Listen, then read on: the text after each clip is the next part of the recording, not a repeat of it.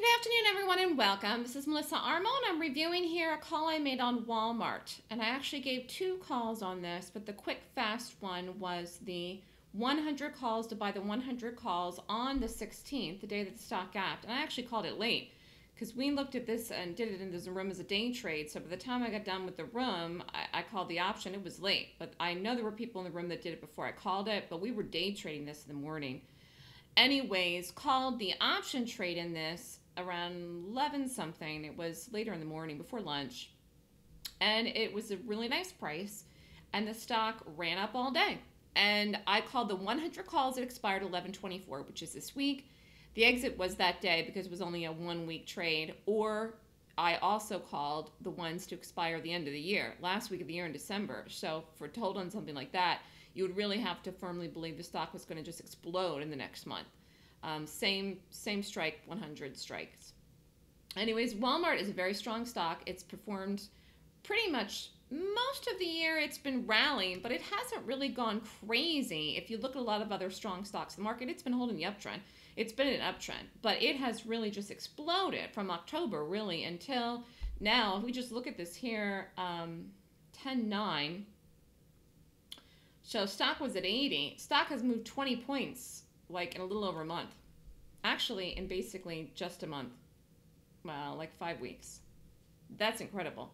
So it was an earnings. It was an earnings play, and it was a really good gap. So I made a bullish call. And when I make the options calls, I just do simple buy the call or buy the put, and I call it in the direction based on the gap rating, which is rated good as a bullish gap. So the target was 100, and I saw it was going to get to at least 98 on the day, and then as the day started moving, and it started moving in the morning, I saw the buying was coming in, that it could get to 100 as a dream target for the day.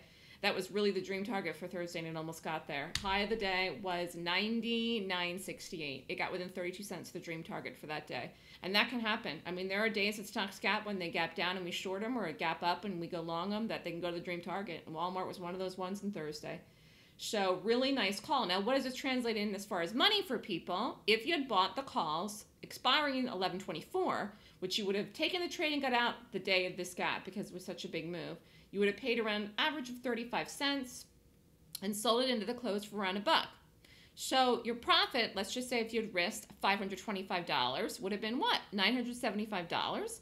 And if you'd risked $5,250, your profit would have been what? $9,750.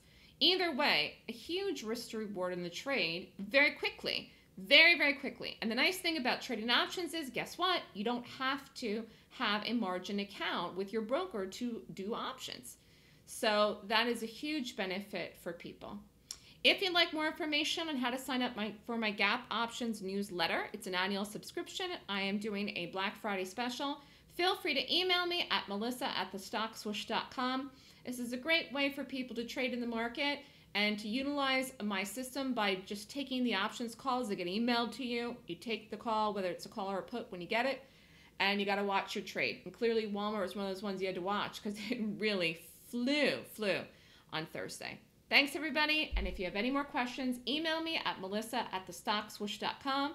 If you're interested in the Golden Gap course, the next class is December 16th and 17th. Have a great day, everyone.